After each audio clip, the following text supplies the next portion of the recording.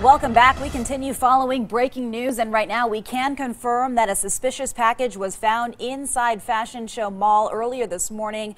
We just found out that it was a backpack that was found overnight inside Neiman Marcus. Two loss prevention specialists, what they call these people who walk through the mall and check out the area overnight, found this backpack.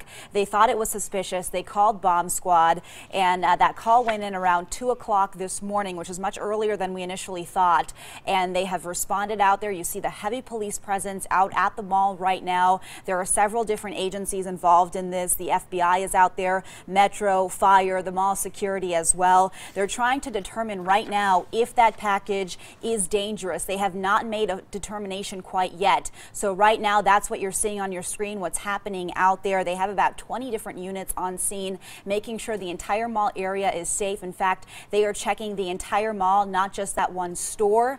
And again, they have not made a final conclusion on whether or not this backpack may be dangerous. So once they do that, that's when they'll wrap up their investigation or continue it, perhaps detonate any device that might be found. We are told the investigation is going to last at minimum another 30 minutes. It could last much longer than that.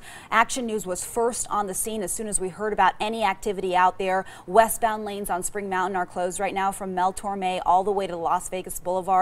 It is causing a traffic nightmare out there, so you want to watch out for that area. I'm going to go ahead and send things over to Micah, who will give you more details.